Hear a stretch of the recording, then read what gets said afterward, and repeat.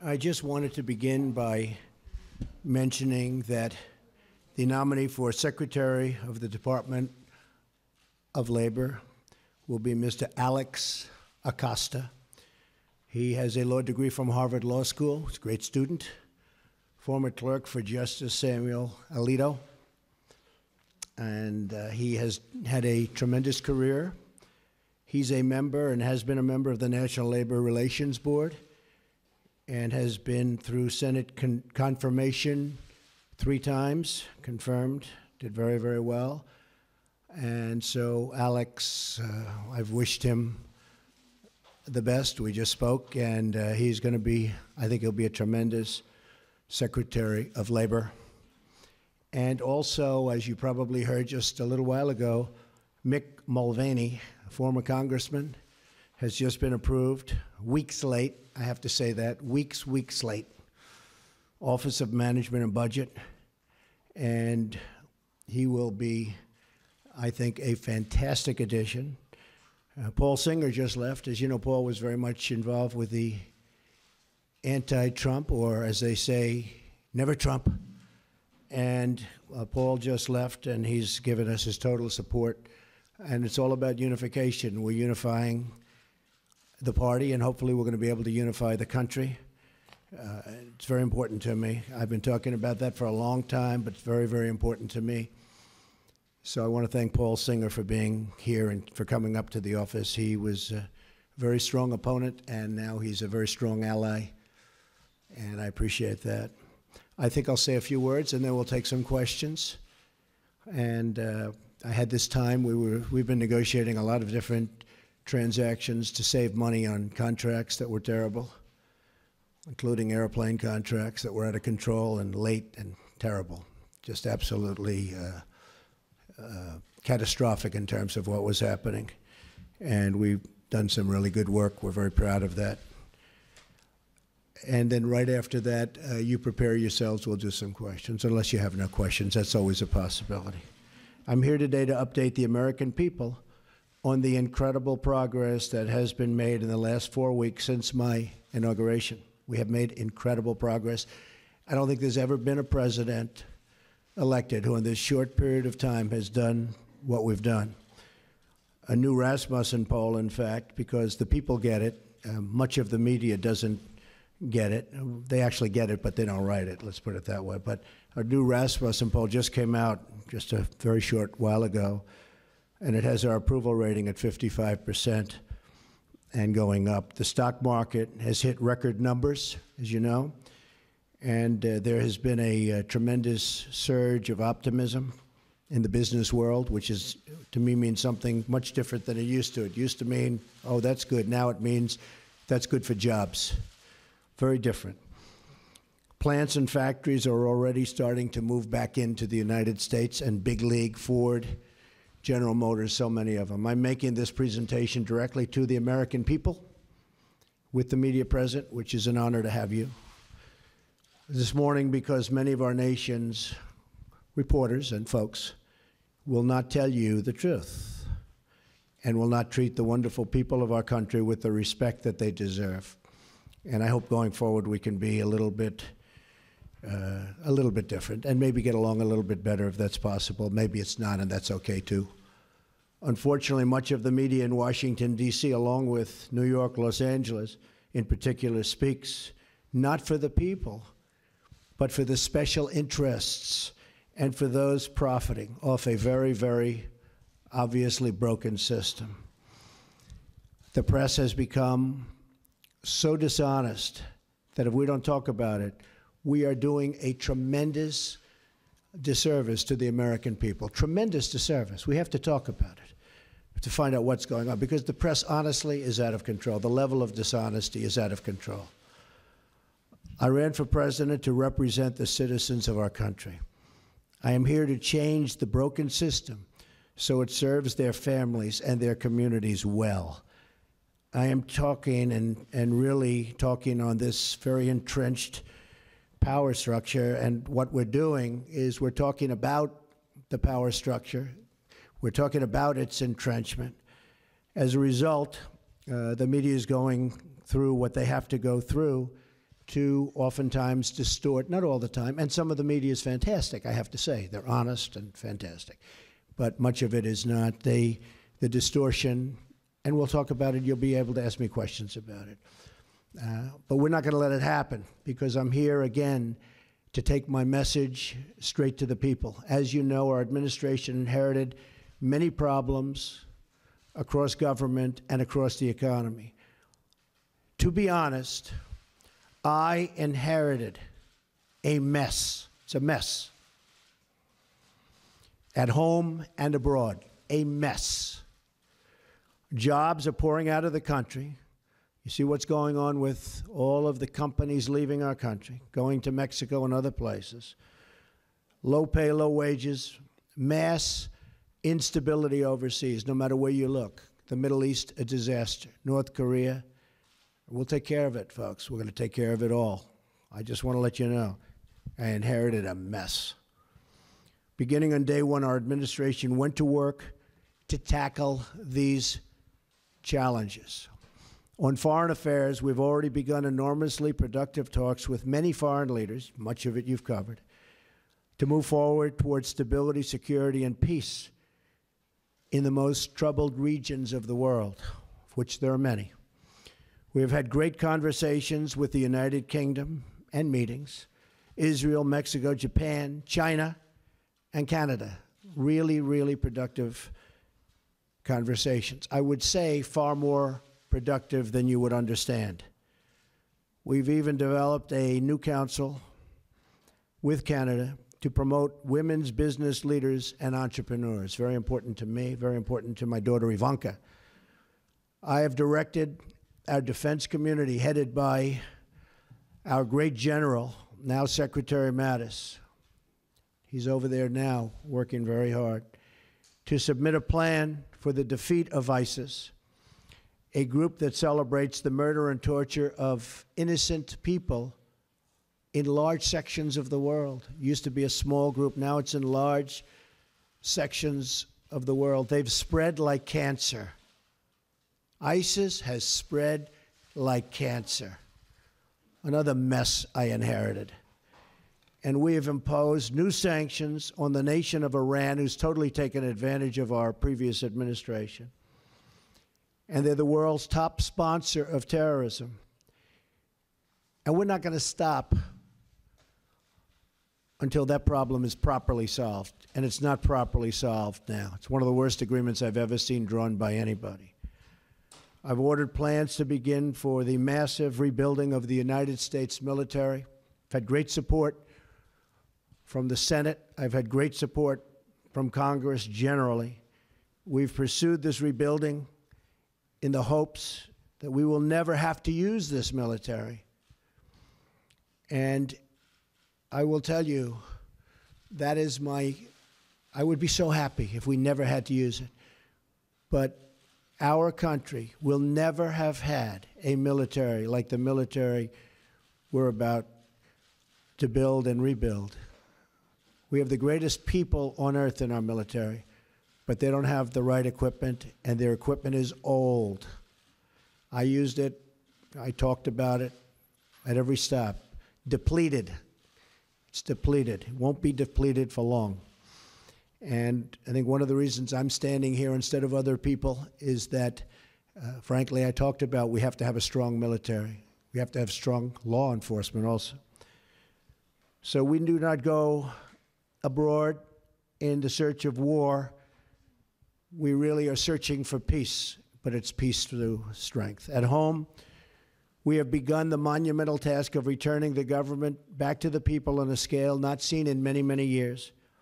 In each of these actions, I'm keeping my promises to the American people. These are campaign promises. Some people are so surprised that we're having strong borders. Well, that's what I've been talking about for a year and a half, strong borders. They're so surprised. Oh, he's having strong borders. Well, that's what I've been talking about to the press and to everybody else. One promise after another, after years of politicians lying to you to get elected. They lied to the American people in order to get elected. Some of the things I'm doing probably aren't popular, but they're necessary for security and for other reasons. And then coming to Washington and pursuing their own interests, which is more important to many politicians. I'm here following through on what I pledged to do. That's all I'm doing. I put it out before the American people, got 306 electoral college votes. I wasn't supposed to get 222. They said there's no way to get 222. 230 is impossible. 270, which you need, that was laughable. We got 306 because people came out and voted like they've never seen before. So that's the way it goes. I guess it was the biggest electoral college win since Ronald Reagan. In other words, the media is trying to attack our administration because they know we are following through on pledges that we made, and they're not happy about it for whatever reason.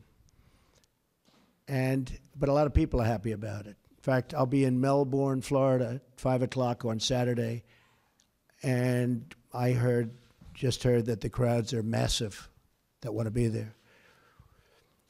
I turn on the TV, open the newspapers, and I see stories of chaos. Chaos. Yet it is the exact opposite.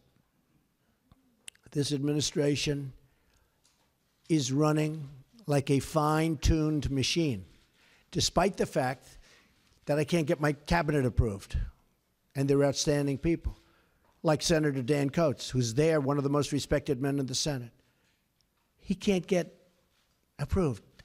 How do you not approve him? He's been a colleague, highly respected, brilliant guy, great guy. Everybody knows it. We're waiting for approval. So we have a wonderful group of people that's working very hard, that's being very much misrepresented about, and we can't let that happen. So if the Democrats who have, all you have to do is look at where they are right now.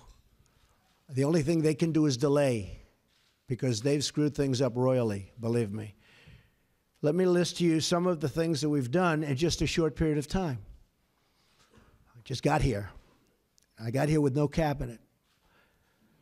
Again, each of these actions is a promise I made to the American people. So we'll go over just some of them, and we have a lot happening next week and in the weeks coming. We've withdrawn from the job-killing disaster known as Trans-Pacific Partnership. We're going to make trade deals, but we're going to have one-on-one deals, bilateral. We're going to have one-on-one deals. We've directed the elimination of regulations that undermine manufacturing and called for expedited approval of the permits needed for America and American infrastructure. And that means plant, equipment, roads, bridges, factories. People take 10, 15, 20 years to get disapproved for a factory. They go in for a permit. It's many, many years. And then at the end of the process, they spend tens of millions of dollars on nonsense. And at the end of the process, they get rejected. Now, they may be rejected with me, but it's going to be a quick rejection. Not going to take years.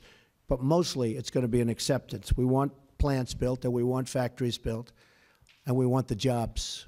We don't want the jobs going to other countries. We've imposed a hiring freeze on non-essential federal workers. We've imposed a temporary moratorium on new federal regulations.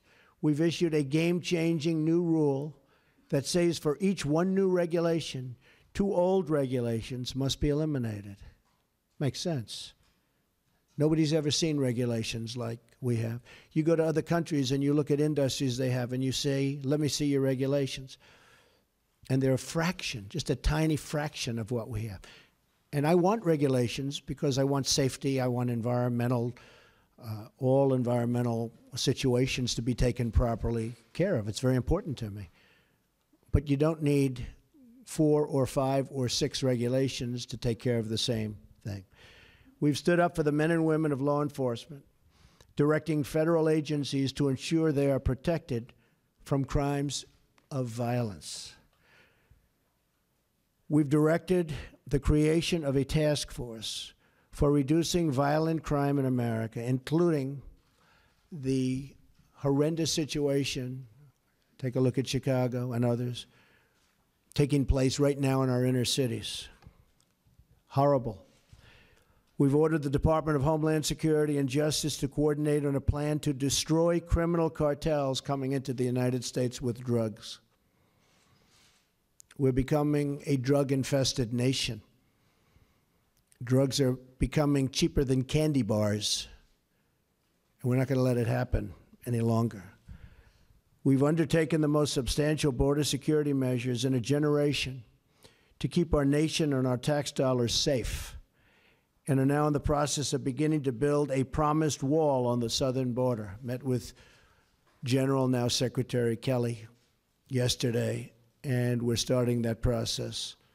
And the wall is going to be a great wall, and it's going to be a wall negotiated by me. The price is going to come down just like it has on everything else I've negotiated for the government. And we're going to have a wall that works. We're not going to have a wall like they have now, which is either non-existent or a joke. We've ordered a crackdown on sanctuary cities that refuse to comply with federal law and that harbor criminal aliens, and we've ordered an end to the policy of catch and release on the border. No more release. No matter who you are, release. We've begun a nationwide effort to remove criminal aliens, gang members, drug dealers, and others who pose a threat to public safety. We are saving American lives every single day. The court system has not made it easy for us, and are even creating a new office in Homeland Security dedicated to the forgotten American victims of illegal immigrant violence, of which there are many. We've taken decisive action to keep radical Islamic terrorists out of our country. Though parts of our necessary and constitutional actions were blocked by a judge's, in my opinion, incorrect and unsafe ruling, our administration is working night and day to keep you safe, including reporters safe, and is vigorously defending this lawful order. I will not back down from defending our country. I got elected on defense of our country, and I keep my campaign promises. And our citizens will be very happy when they see the result. They already are, I can tell you that. Extreme vetting will be put in place, and it already is in place in many places. In fact, we had to go quicker than we thought because of the bad decision we received from a circuit that has been overturned at a record number. I've heard 80%. I find that hard to believe. That's just a number I heard, that they're overturned 80% of the time. I think that circuit is in chaos, and that circuit is, frankly, in turmoil. But we are appealing that, and we are going further.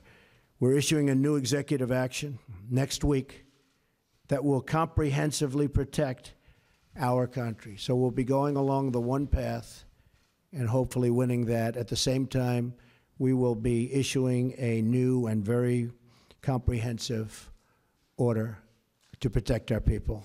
And that'll be done sometime next week, toward the beginning or middle at the latest part. We've also taken steps to begin construction of the Keystone Pipeline and Dakota Access Pipelines, thousands and thousands of jobs, and put new Buy American measures in place to require American steel for American pipelines. In other words, they build a pipeline in this country, and we use the powers of government to make that pipeline happen. We want them to use American steel. And they're willing to do that, but nobody ever asked before I came along. Even this order was drawn, and they didn't say that. And I'm reading the order. I'm saying, why aren't we using American steel? And they said, that's a good idea. We put it in. To drain the swamp of corruption in Washington, D.C., I've started by imposing a 5-year lobbying ban on White House officials and a lifetime ban on lobbying for a foreign government. We've begun preparing to repeal and replace Obamacare. Obamacare is a disaster, folks. It's a disaster. You know, you can say, oh, Obamacare. I mean, they fill up our rallies with people that you wonder how they get there, but they're not the Republican people that our representatives are representing. So we've begun preparing to repeal and replace Obamacare and are deep in the midst of negotiations on a very historic tax reform to bring our jobs back. We're going to bring our jobs back to this country, big league. It's already happening, but big league. I've also worked to install a cabinet over the delays and obstruction of Senate Democrats. You've seen what they've done over the last long number of years. That will be one of the great cabinets ever assembled in American history. You look at Rex Tillerson, is out there negotiating right now. General Mattis, I mentioned before, General Kelly. We have great people. Mick is with us now. We have great people. Among their responsibilities will be ending the bleeding of jobs from our country and negotiating fair trade deals for our citizens. Now look, fair trade, not free, fair. If a country is taking advantage of us, we're not going to let that happen anymore. Now, every country takes advantage of us, almost. I may be able to find a couple that don't, but for the most part, that would be a very tough job for me to do. Jobs have already started to surge. Since my election, Ford announced it will abandon its plans to build a new factory in Mexico and will instead invest $700 million in Michigan, creating many, many jobs. Fiat Chrysler announced it will invest $1 billion in Ohio and Michigan, creating 2,000 new American jobs. They were with me a week ago. You know, you were here. General Motors likewise committed to invest billions of dollars in its American manufacturing operation, keeping many jobs here that were going to leave. And if I didn't get elected, believe me, they would have left. And these jobs and these things that I'm announcing would never have come here. Intel just announced that it will move ahead with a new plant in Arizona that probably was never going to move ahead with. And that will result in at least 10,000 American jobs. Walmart announced it will create 10,000 jobs in the United States just this year because of our various plans and initiatives. And there'll be many, many more, many more. These are a few that we're naming. Other countries have been taking advantage of us for decades, decades and decades and decades, folks. And we're not going to let that happen anymore. Not going to let it happen. And one more thing, I have kept my promise to the American people by nominating a justice of the United States Supreme Court, Judge Neil Gorsuch, who is from my list of 20 and who will be a true defender of our laws and our Constitution. Highly respected. Should get the votes from the Democrats. You may not see that, but he'll get there one way or the other. But he should get there the old-fashioned way, and he should get those votes. This last month has represented an unprecedented degree of action on behalf of the great citizens of our country. Again, I say it, there has never been a presidency that's done so much in such a short period of time. And we haven't even started the big work yet. That starts early next week. Some very big things are going to be announced next week.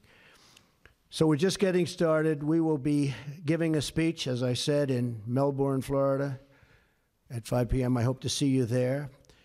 And with that, I just say, God bless America, and let's take some questions. Mara, go ahead. You were cut off pretty violently at our last news conference. Mike Flynn is a fine person, and I asked for his resignation. He respectfully gave it. He is a man who, there was a certain amount of information given to Vice President Pence, who's with us today, and I was not happy with the way that information was given. He didn't have to do that because what he did wasn't wrong. What he did in terms of the information he saw, what was wrong was the way that other people, including yourselves in this room, were given that information. Because that was classified information. It was given illegally. That's the real problem. And, you know, you can talk all you want about Russia, which was all a, fake news fabricated deal to try and make up for the loss of the Democrats, and the press plays right into it. In fact, I saw a couple of the people that were supposedly involved with all of this. They know nothing about it. They weren't in Russia. They never made a phone call to Russia. They never received a phone call. It's all fake news. It's all fake news. The nice thing is I see it starting to turn, where people are now looking at the illegal, all right, I think it's very important, the illegal giving out classified information. It was, and let me just tell you, it was given out like so much. I'll give you an example. I called, as you know, Mexico. It was a very, very confidential, classified call, but I called Mexico. And in calling Mexico, I figured, oh, well, that's nice. I spoke to the president of Mexico, had a good call. All of a sudden, it's out for the world to see. It's supposed to be secret. It's supposed to be either confidential or classified in that case. Same thing with Australia. All of a sudden, people are finding out exactly what took place. The same thing happened with respect to General Flynn. Everybody saw this. And I'm saying, the first thing I thought of when I heard about it is, how does the press get this information that's classified? How do they do it? You know why? Because it's an illegal process, and the press should be ashamed of themselves. But more importantly, the people that gave out the information to the press should be ashamed of themselves. Really ashamed. Yes, go ahead. Because when I looked at the information, I said, I don't think he did anything wrong. If anything, he did something right. He was coming into office. He looked at the information. He said, huh, that's fine. That's what they're supposed to do. They're supposed to be, and he didn't just call Russia. He called and spoke to both ways. I think there were 30-some-odd countries. He's doing the job. You know, he was just doing his job. The thing is, he didn't tell our vice president properly, and then he said he didn't remember. So either way, it wasn't very satisfactory to me. And I have somebody that I think will be outstanding for the position, and that also helps, I think, in the making of my decision. But he didn't tell the Vice President of the United States the facts, and then he didn't remember, and that just wasn't acceptable to me. Yes. Since you brought up Russia, I'm looking for some clarification here. During your campaign, did anyone from your team communicate with members of the Russian government or Russian intelligence? And if so, what was the nature of those conversations? Well, the failing New York Times wrote a big, long front-page story yesterday.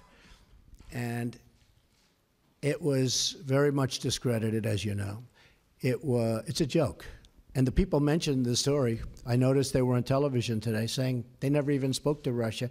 They weren't even a part, really. I mean, they were such a minor part. I hadn't spoken to them. I think the one person, I don't think I've ever spoken to him. I don't think I've ever met him.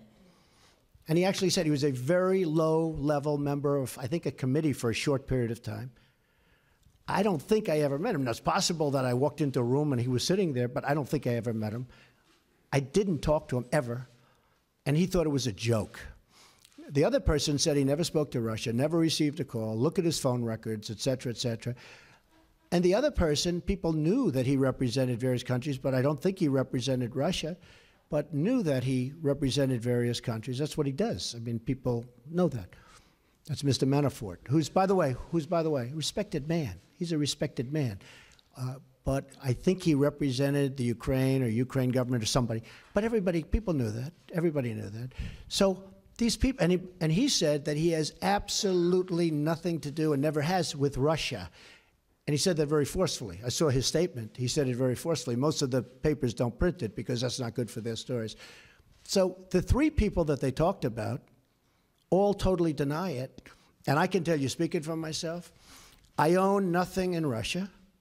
I have no loans in Russia. I don't have any deals in Russia. President Putin called me up very nicely to congratulate me on the win of the election. He then called me up extremely nicely to congratulate me on the inauguration, which was terrific. But so did many other leaders, almost all other leaders from almost all other countries. So that's the extent. Russia is fake news. This is fake news put out by the media. The real news is the fact that people probably from the Obama administration, because they're there, because we have our new people going in place right now. As you know, Mike Pompeo is now taking control of the CIA. James Comey at FBI. Dan Coates is waiting to be approved. I mean, he is a senator and a highly respected one, and he's still waiting to be approved. But our new people are going in. And just while you're at it, because you mentioned this, Wall Street Journal did a story today that was almost as disgraceful as the failing New York Times' story yesterday. And it talked about, you saw it front page. So, Director of National Intelligence just put out, acting, a statement. Any suggestion that the United States intelligence community, this was just given to us, is withholding information and not providing the best possible intelligence to the president and his national security team is not true. So they took this front page story out of the Wall Street Journal, top, and they just wrote the story that it's not true. And I'll tell you something, I'll be honest, because I sort of enjoy this back and forth, and I guess I have all my life, but I've never seen more dishonest media than, frankly, the political media. I thought the financial media was much better, much more honest. But I will say that I never get phone calls from the media. How do they write a story like that in the Wall Street Journal without asking me? Or how do they write a story in the New York Times, put it on front page? That was like the story they wrote about the women and me. Front page, big, massive story. And it was nasty. And then they called, they said, we never said that. We like Mr. Trump. They called up my office. We like Mr. Trump. We never said that. And it was they totally misrepresented those very wonderful women, I have to tell you. Totally misrepresented. I said, give us a retraction. They never gave us a retraction. And frankly, I then went on to other things. Okay. Go ahead. Mr. President. You okay? You said, I am, just want to get on the table. Very simply, you said today that you had the biggest electoral margin since Ronald Reagan with 304 or 306 electoral votes. In fact, President Obama got 365 in 2008. Well, I'm talking about Republicans. President Obama 332 Yeah. and George H.W. Bush 426 when he won as president. So why should Americans trust? Well, no, I was given that information. I don't know. I was just given. We had a very, very big margin. I guess my question is, why should Americans trust you when you accuse the information they receive of being fake when you're providing information that's... Well, I don't know. I was given that information. I've seen that information around. But it was a very substantial victory. Do you agree with that? You're the president. Okay, thank you. That's a good answer. Yes. Thank you so much. Good answer to you, sir. Can you tell us, in determining that Lieutenant General Flynn there was no wrongdoing in your mind, what evidence was weighed? Did you ask for transcripts of these telephone intercepts with Russian officials, particularly Ambassador Sergei Kislyak, who he was communicating with? What evidence did you weigh to determine that there was no wrongdoing? Further to that, sir, you said on a couple of occasions this morning you were going to aggressively pursue the source of these leaks. We are. Can we ask what you're going to do? And also we've heard about a review of the intelligence community headed up by Stephen Feinberg. What can you tell us about that? Well, first of all, about that, we now have Dan Coates, hopefully soon, Mike Pompeo, and James Comey, and they're in position. So I hope that we'll be able to straighten that out without using anybody else. The gentleman you mentioned is a very talented man, very successful man. And he has offered his services, and it's something we may take advantage of. But I don't think we'll need that at all because of the fact that, I think that we're going to be able to straighten it out very easily on its own. As far as the general's concerned, when I first heard about it, I said, that doesn't sound wrong. My counsel came, Don McGahn, White House counsel, and he told me, and I asked him, and he can speak very well for himself. He said he doesn't think anything is wrong. He really didn't think, it was really what happened after that, but he didn't think anything was done wrong. I didn't either, because I waited a period of time and I started to think about it. I said, well, I don't see, to me he was doing the job. The information was provided by, who I don't know, Sally Yates, and I was a little surprised because I said, doesn't sound like he did anything wrong there. But he did something wrong with respect to the vice president, and I thought that was not acceptable. As far as the actual making the call, in fact, I've watched various programs and I've read various articles where he was just doing his job. That was very normal. You know, first everybody got excited because they thought he did something wrong. After they thought about it, it turned out he was just doing his job. So, and I do, and by the way, with all of that being said, I do think he's a fine man. Yes, John? On the leaks, sir, what were you Go doing? ahead, finish off, then I'll get you, John. I'm sorry, what will you do on the leaks? You have said twice today. Yes, we're looking at them very, very serious. I've gone to all of the folks in charge of the various agencies, and I've actually called the Justice Department to look into the leaks. Those are criminal leaks. They're put out by people either in agencies. I think you'll see it stopping because now we have our people in. You know, again, we don't have our people in because we can't get them approved by the Senate. We just had Jeff Sessions approved in Justice, as an example. So we are looking into that very seriously. It's a criminal act. You know what I say? When I was called out on Mexico, I was shocked because all this equipment, all this incredible phone equipment. When I was called out on Mexico, I was really, really surprised. But I said, you know, it doesn't make sense. That won't happen. But that wasn't that important to call. It was fine. I could show it to the world, and he could show it to the world. The president, who's a very fine man, by the way. Same thing with Australia. I said, that's terrible that it was leaked, but it wasn't that important. But then I said to myself, what happens when I'm dealing with the problem of North Korea? What happens when I'm dealing with the problems in the Middle East? Are you folks going to be reporting all of that very, very confidential information, very important, very, you know, I mean, at the highest level? Are you going to be reporting about that too? So I don't want classified information getting out to the public. And in a way, that was almost a test. So I'm dealing with Mexico. I'm dealing with Argentina. We were dealing on this case with Mike Flynn. All this information gets put into the Washington Post and gets put into the New York Times. And I'm saying, what's going to happen when I'm dealing on the Middle East? What's going to happen when I'm dealing with really, really important subjects like North Korea? We got to stop it. That's why it's a criminal penalty. Yes, John? Thank you, Mr. President. I just want to get you to clarify, because it's a very important point. Can you say definitively that nobody on your campaign had any contacts with the Russians during the campaign? And on the leaks, is it fake news or are these real leaks? Well, the leaks are real. You're the one that wrote about them and reported them. I mean, the leaks are real. You know what they said. You saw it. And the leaks are absolutely real. The news is fake because so much of the news is fake. So one thing that I felt it was very important to do, and I hope we can correct it, because there's nobody I have more respect for, well, maybe a little bit, but than reporters, than good reporters. It's very important to me, and especially in this position. It's very important. I don't mind bad stories. I can handle a bad story better than anybody, as long as it's true. And, you know, over a course of time, I'll make mistakes and you'll write badly, and I'm okay with that.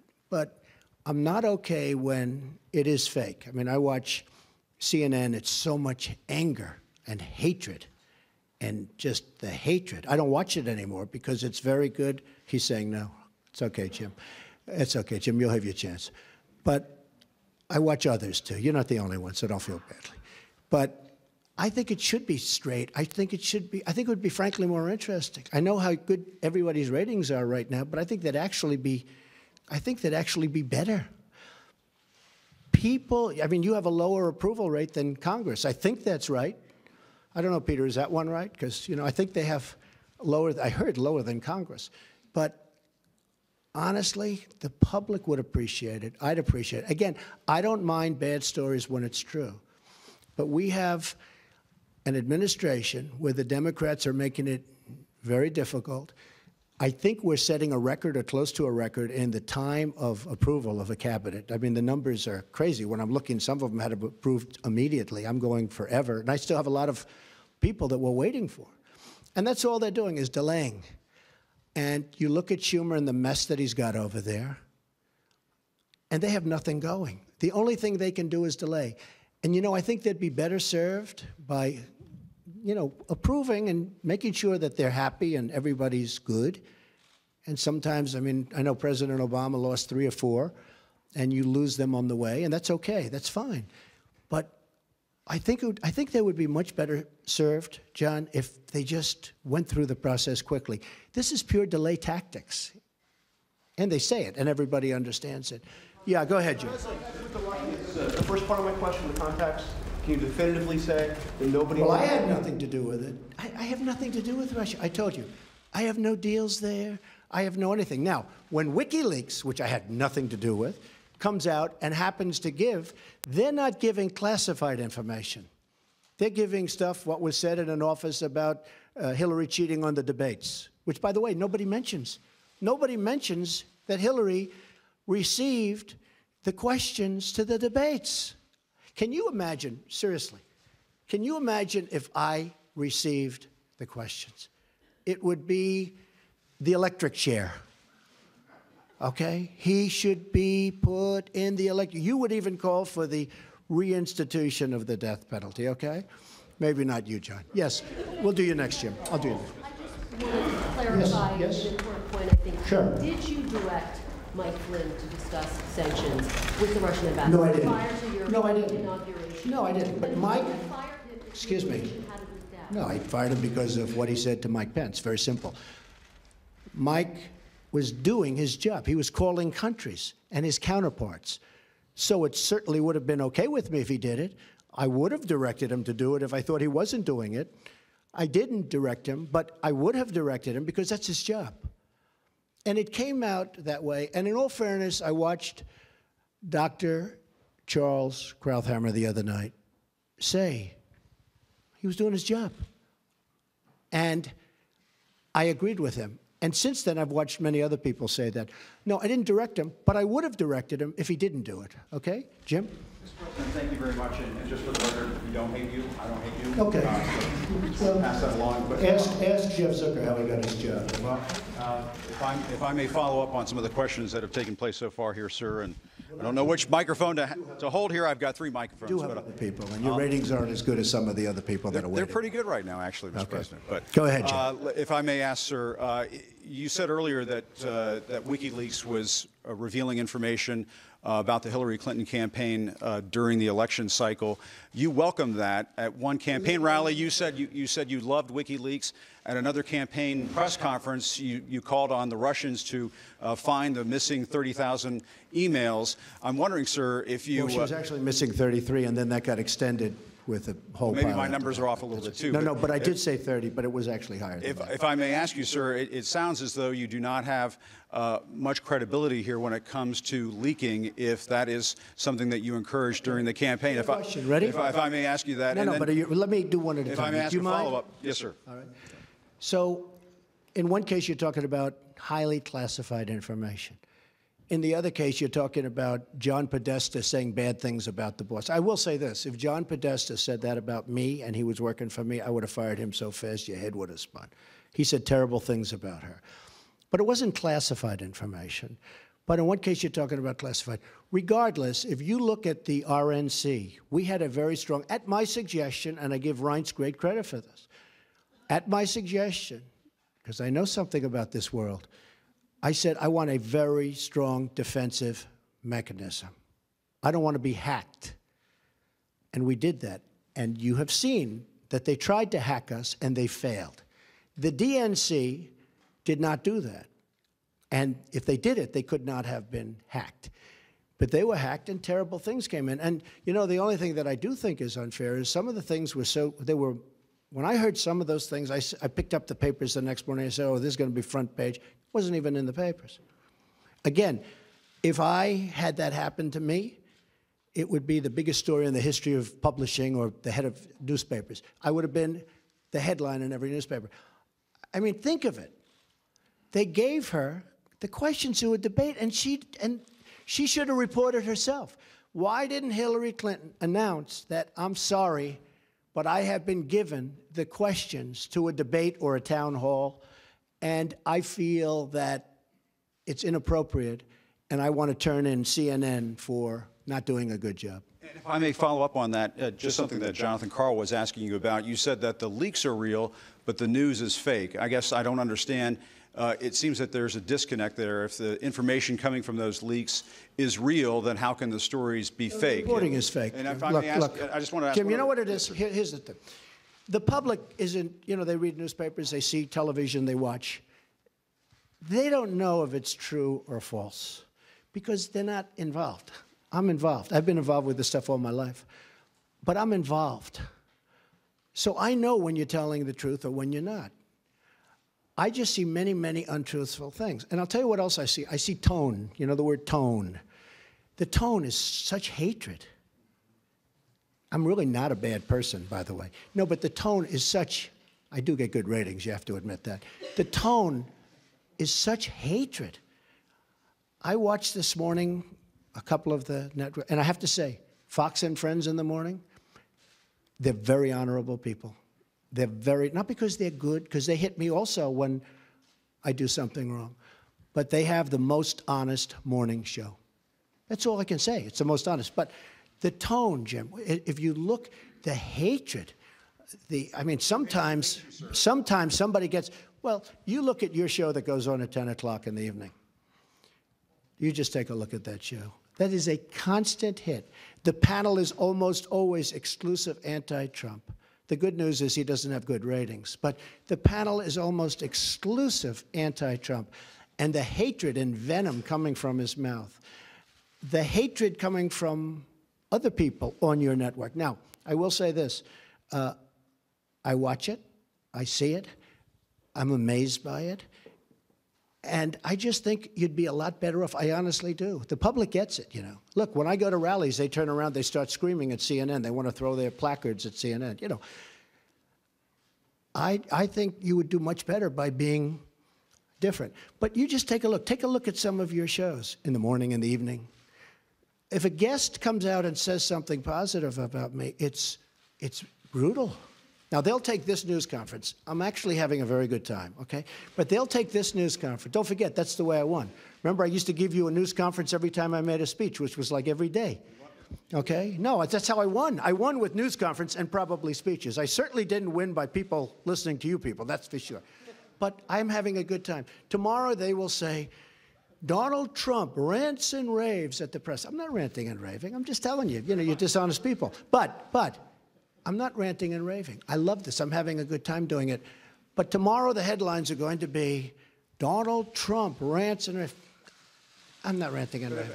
Go ahead. I may just one more follow-up. Should I let him have a little bit more? What do you think, Peter? Peter, should I let him have a little bit more? Sit down. Sit down. We'll get it. Just because of the attack of fake news and attacking our network, I just want to ask you, sir. I'm changing it from fake news, though. Doesn't that undermine? Very fake news. I know, but aren't you? Go ahead. Real news, Mr. President, real news. And you're not related to our new... I am not related, sir, no. I do like the sound of Secretary Acosta, I must say. You know, I looked at that name. I said, wait a minute. Is there any relation there? Alex Acosta. I'm sure you checked that out, sir. No, I checked it. They said, no, sir. I said, do me a favor. Go back and check the family tree. Okay. But aren't you concerned, sir, that you are undermining the people's faith in the First Amendment, freedom of the press in this country, when you call stories you don't like fake news? Why not just say it's a story I don't like? I do that. When you call it fake news, you're undermining confidence in our news media. Here's the thing. Isn't that important? I understand what and you're right about that, except this. See, I know when I should get good and when I should get bad. And sometimes I'll say, wow, that's going to be a great story, and I'll get killed. I know what's good and bad. I'd be a pretty good reporter, not as good as you. But I know what's good. I know what's bad. And when they change it and make it really bad, something that should be positive, sometimes something that should be very positive, they'll make okay. They'll even make it negative. So I understand it. So because I'm there, I know what was said, I know who's saying it, I'm there. So it's very important to me. Look, I want to see an honest press. When I started off today by saying that it's so important to the public to get an honest press. The public doesn't believe you people anymore. Now, maybe I had something to do with that. I don't know. But they don't believe you.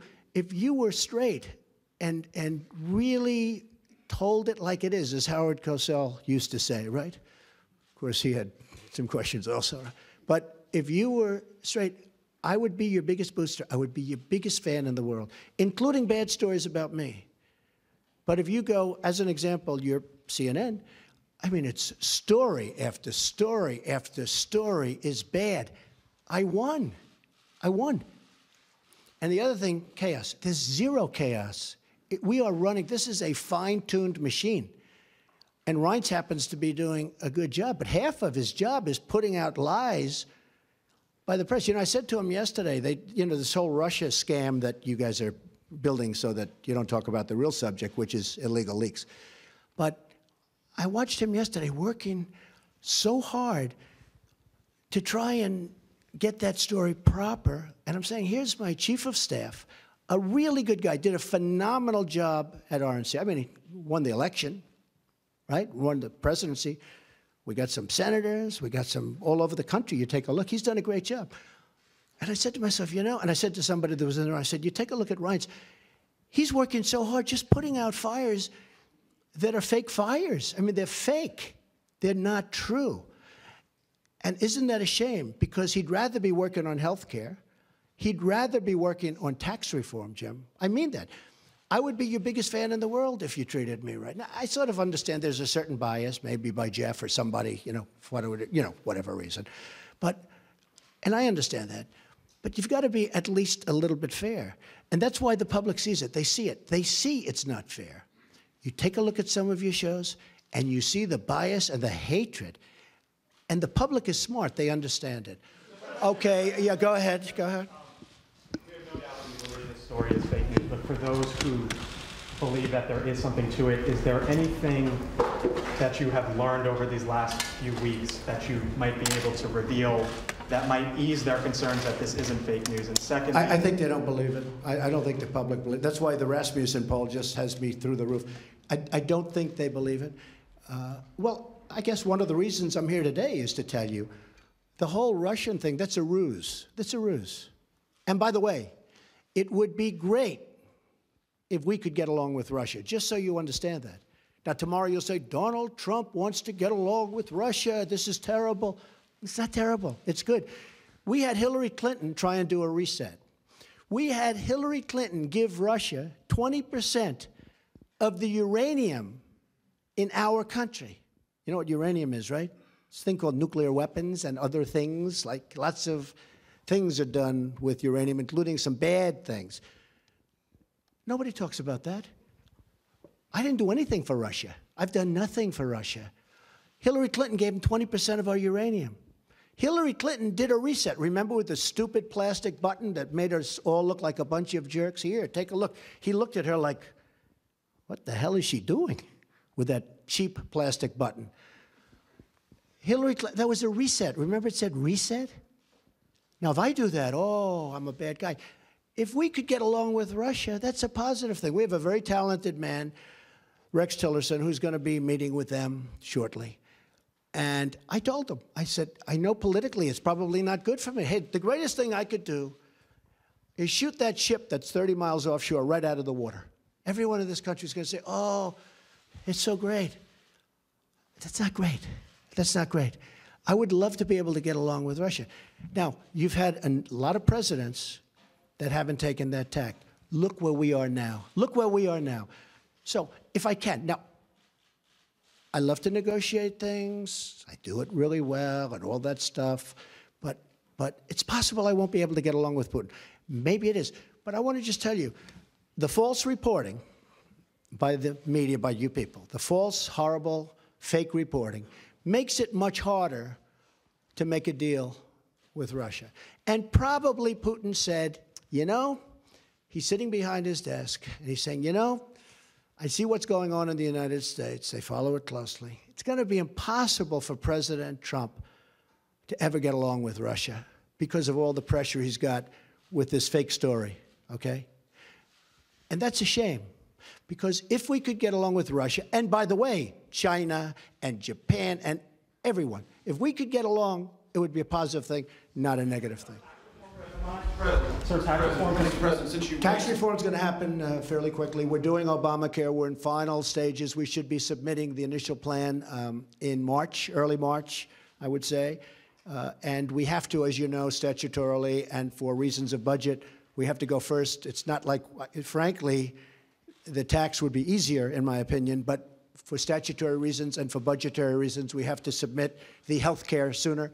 So we'll be submitting health care sometime in early March, mid-March, and after that, we're going to come up, and we're doing very well on tax reform. Yes. Mr. President, you mentioned Russia. Let's talk about some serious issues that have come up in the last week that you have had to deal with as President of the United States. Okay. You mentioned the vessel, the spy vessel off the coast of the United States. Not good. There was a ballistic missile test that many interpret as a violation of an agreement between the two countries, and a Russian plane buzzed a U.S. destroyer. Not good. I listened to you during the Excuse me. campaign. When did it happen?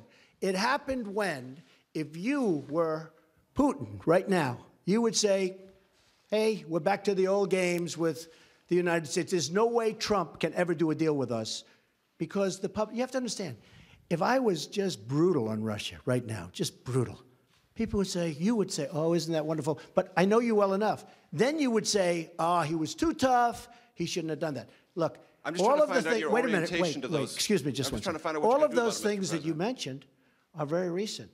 Because probably Putin assumes that he's not going to be able to make a deal with me because it's politically not popular for me to make a deal. So Hillary Clinton tries a reset. It failed. They all tried. But I'm different than those people. Go ahead. How are you interpreting those moves, and what do you intend to do about them? Just Have the you way given I said Rex it. Tillerson any advice or counsel on how to deal? I have, and I'm so beautifully represented. I'm so honored that the Senate approved him. He's going to be fantastic. Yes, I think that Is Putin testing you, do you believe, sir? No, I don't think so. I think Putin probably assumes that he can't make a deal with me anymore because politically it would be unpopular for a politician to make a deal. I can't believe I'm saying I'm a politician, but I guess that's what I am now. Because, look, it would be much easier for me to be tough on Russia, but then we're not going to make a deal. Now, I don't know that we're going to make a deal. I don't know. We might not. But it would be much easier for me to be so tough. The tougher I am on Russia, the better. But you know what? I want to do the right thing for the American people. And to be honest, secondarily, I want to do the right thing for the world. If Russia and the United States actually got together and got along, and don't forget, we're a very powerful nuclear country, and so are they. There's no upside. We're a very powerful nuclear country, and so are they. I've been briefed, and I can tell you one thing about a briefing that we're allowed to say because anybody that ever read the most basic book can say it. Nuclear holocaust would be like no other. They're a very powerful nuclear country, and so are we.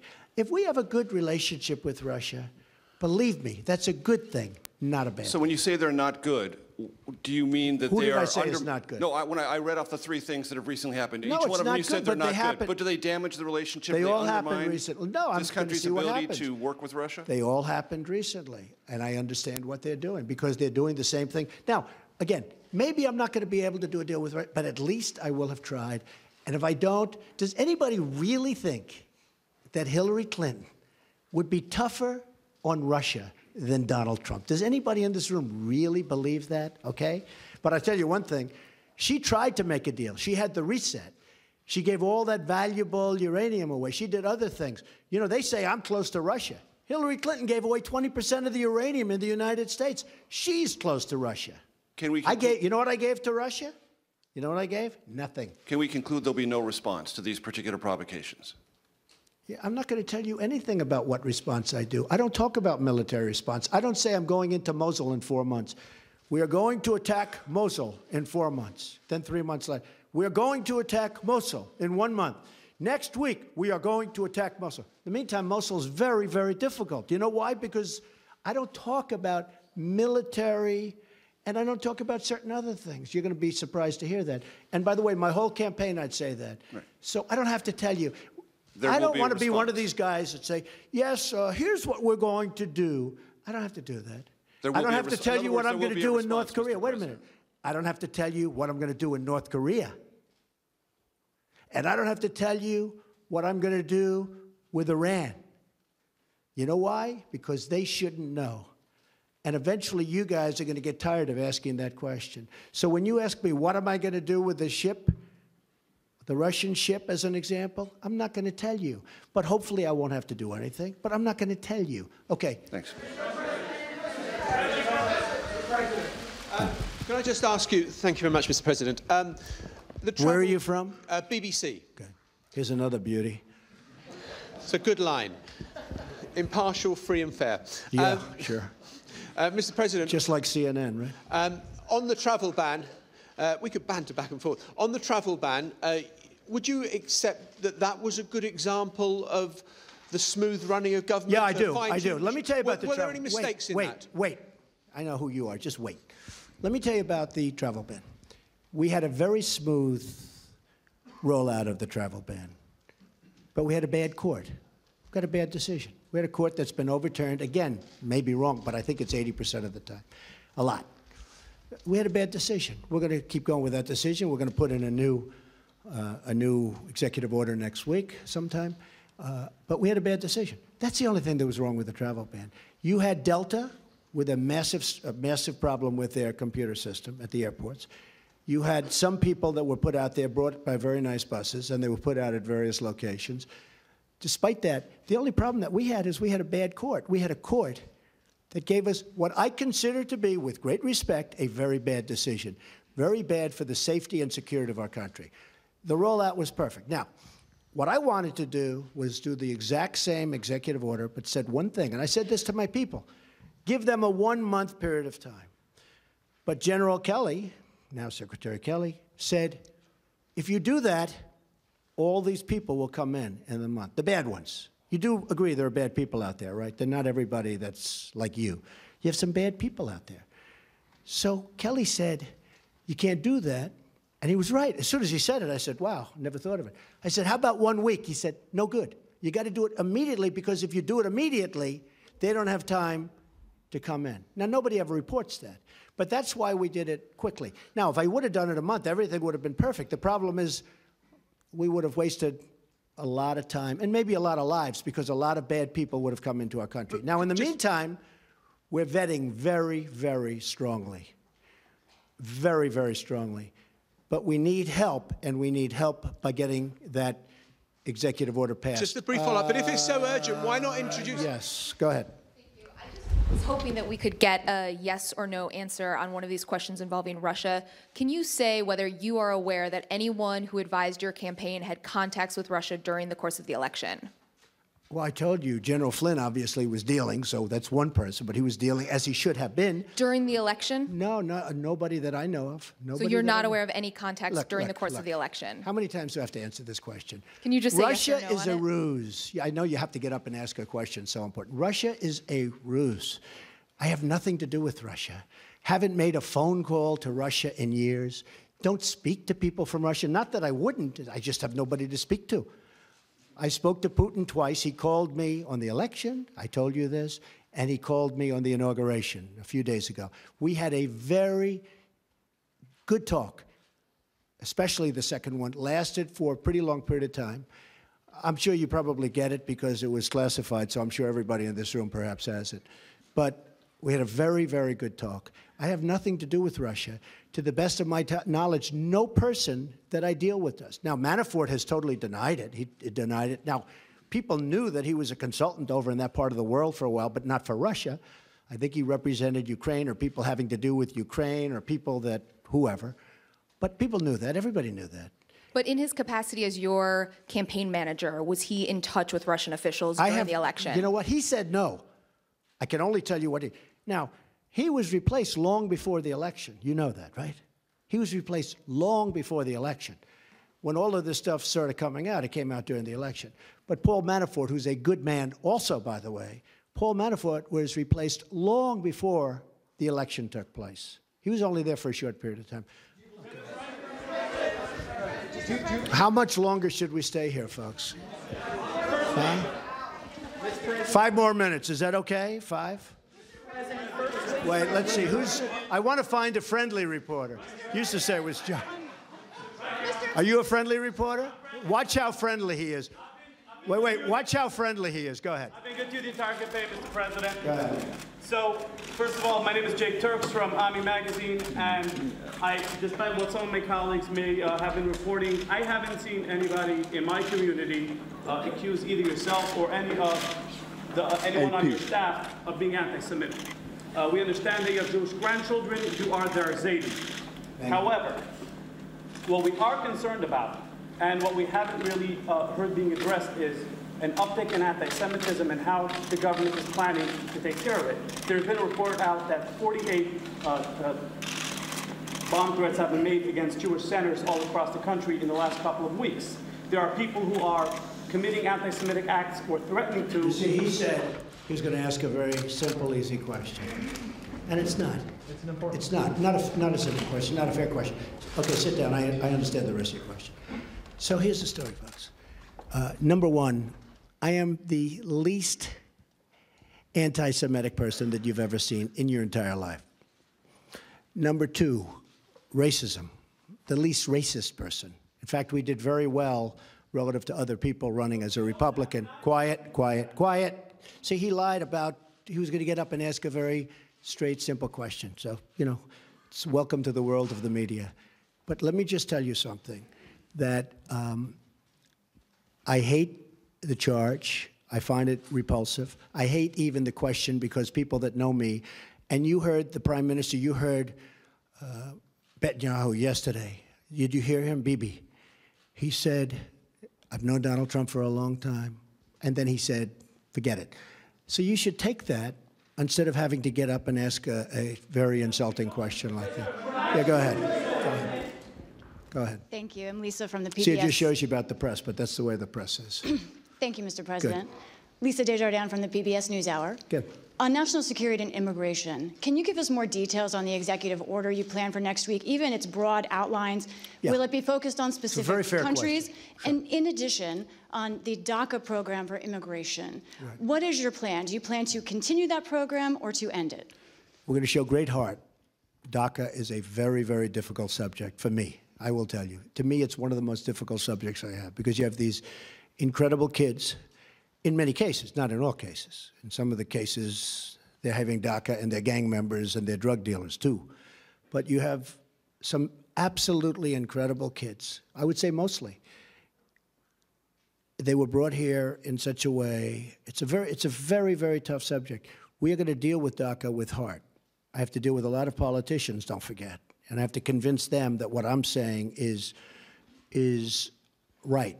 And I appreciate your understanding on that. But the DACA situation is a very, it's a very difficult thing for me, because, you know, I love these kids. I love kids. I have kids and grandkids.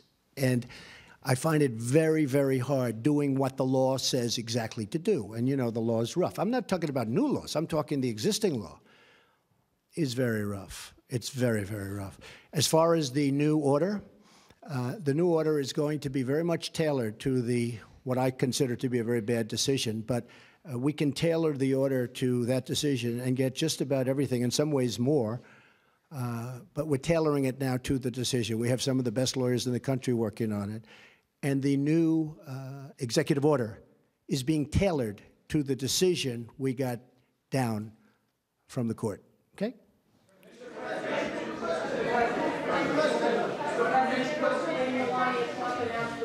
Of the White House Visitor's Office. Yes. And she does a lot of great work for the country as well. Can you talk a little bit about what First Lady Melania Trump does for the country? And there's a unique level of interest in your administration. So by opening the White House Visitor's Office, what does that mean to you and the rest of the Now country? that's what I call a nice question. That is very nice. Who are you with? UNF News, it's an independent. Good, I'm going to start watching. All right. Thank you very much. Melania is terrific. She was here last night. We had dinner with Senator Rubio and his wife, who is, by the way, lovely. And we had a really good discussion about Cuba, because we have very similar views on Cuba. And Cuba was very good to me in the Florida election, as you know, the Cuban people, Americans. And I think that Melania is going to be outstanding. That's right. She just opened up the visitor center, in other words, touring of the White House. She, like others that she's working with, feel very, very strongly about women's issues, women's difficulties, very, very strongly. And she's a very, very strong advocate. I think she's a great representative for this country. And a funny thing happens, because she gets so unfairly maligned. The things they say, I've known her for a long time. She was a very successful person. She was a very successful model. She did really well. She would go home at night and didn't even want to go out with people. She was a very private person. She was always the highest quality that you'll ever find. And the things they say, and I've known her for a long time, the things they say are so unfair. And actually, she's been apologized to, as you know, by various media, because they said things that were lies. I just tell you this, I think she's going to be a fantastic First Lady. She's going to be a tremendous representative of women and of the people. And helping her and working her will be Ivanka, who is a fabulous person and a fabulous, fabulous woman. And they're not doing this for money. They're not doing this for pay. They're doing this because they feel it, both of them. And Melania goes back and forth. And after Barron finishes school, because it's hard to take a child out of school with a few months left, she and Barron will be moving over to the White House. Okay? Thank you. It's a very nice question. Go ahead. Yes. Oh, this is going to be a bad question, but that's okay. Good, because I enjoy watching you on television. Go ahead. Well, thank you so much. Mr. President, I need to find out from you, you said something as it relates to inner cities. That was one of your platforms during your campaign. Now Fix the inner cities. Yeah? Fixing the inner cities. What will be that fix in your urban agenda, as well as your HBCU executive order that's coming out this afternoon? Now, see, it wasn't bad, was it? That was very professional and very good. Yeah, we'll be announcing the order in a little while, and I'd rather let the order speak for itself, but it'll be something I think that will be very good for everybody concerned. But we'll talk to you about that after we do the announcement. As far as the inner cities, as you know, I was very strong on the inner cities during the campaign. I think it's probably what got me a much higher percentage of the African-American vote than a lot of people thought I was going to get. We did, much higher than people thought I was going to get, and I was honored by that, including the Hispanic vote, which was also much higher. And by the way, if I might add, including the women's vote, which was much higher than people thought I was going to get. So we are going to be working very hard on the inner cities, having to do with education, having to do with crime. We're going to try and fix as quickly as possible. It takes a long time. It's taken 100 years and more for some of these places to evolve, and they evolved, many of them, very badly. But we're going to be working very hard on health and health care, very, very hard on education, and also we're going to be working in a stringent way and a very good way on crime. You go to some of these inner city places, and it's so sad when you look at the crime. You have people, and I've seen this, and I've sort of witnessed it. In fact, in 2 cases, I have actually witnessed it. They lock themselves into apartments, petrified to even leave in the middle of the day. They're living in hell. We can't let that happen. So we're going to be very, very strong. It's a great question, and it's a very difficult situation because it's been many, many years. It's been festering for many, many years. But we have places in this country that we have to fix. We have to help African-American people that, for the most part, are stuck there, Hispanic American people. We have Hispanic American people that are in the inner cities, and they're living in hell. I mean, you look at the numbers in Chicago. There are 2 Chicagos, as you know. There's one Chicago that's incredible, luxurious, and all, and safe. There's another Chicago that's worse than almost any of the places in the Middle East that we talk about and that you talk about every night on the newscasts. So we're going to do a lot of work on the inner cities. I have great people lined up to help with the inner cities. Well, when you say the inner cities, are you going to include the CBC, Mr. President, in your conversations with your urban agenda, your inner city agenda, as well as? Am I going to include? Are you going to include the Congressional Black Caucus and the Congressional Well, Hispanic I would. Caucus, I tell you what. Do you want to set up the meeting? Do you want to set up the meeting? No. Are they friends of yours? I'm just a reporter. No, set up the meeting. I know some of them, but I'm sure Let's go set up a meeting. I would love to meet with the Black Caucus. I think it's great, the Congressional Black Caucus. I think it's great. I actually thought I had a meeting with Congressman Cummings, and he was all excited. And then he said, oh, I can't move. It might be bad for me politically. I can't have that meeting. I was all set to have the meeting. We called him, and he was all set. I spoke to him on the phone. Very nice guy. I hear he wanted that meeting with you as well. He wanted it, but we called. They can't make a meeting with him. Every day I walk in, I said, I would like to meet with him because I do want to solve the problem. But he probably was told by Schumer or somebody like that, some other lightweight, he was probably told, don't meet with Trump. It's bad politics, and that's part of the problem in this country. Okay, one more. Go ahead. No, one question. Two we can't handle. This room can't handle two. Go ahead. Give me the better of your two.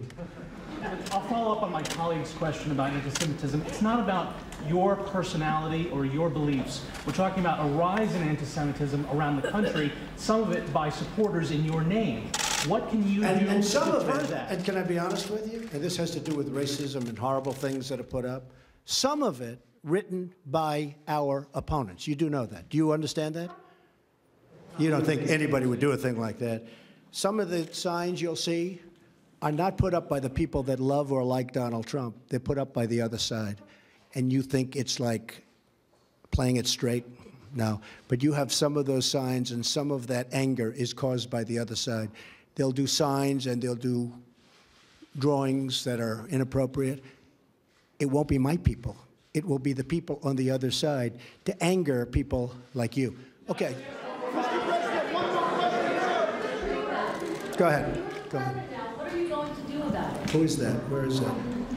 Oh, stand up. You can. What are you going to do about the tensions that have been? Oh, I'm working on it. No, I'm working on it very hard. No. Look, hey, just so you understand, we had a totally divided country for 8 years, and long before that, in all fairness to President Obama, long before President Obama, we have had a very divided. I didn't come along and divide this country. This country was seriously divided before I got here. We're going to work on it very hard. One of the questions that was asked, I thought was a very good question, was about the inner cities. I mean, that's part of it. But we're going to work on education. We're going to work on we're going to try and stop the crime. We have great law enforcement officials. We're going to try and stop crime. We're not going to try and stop. We're going to stop crime. But it's very important to me. But this isn't Donald Trump that divided a nation. We went 8 years with President Obama, and we went many years before President Obama. We lived in a divided nation. And I am going to try. I will do everything within my power to fix that. I want to thank everybody very much. It's a great honor to be with you. Thank you. Thank you very much. Thank you. You have no connection to Russia. Why don't you release your tax returns and prove it? Thank you.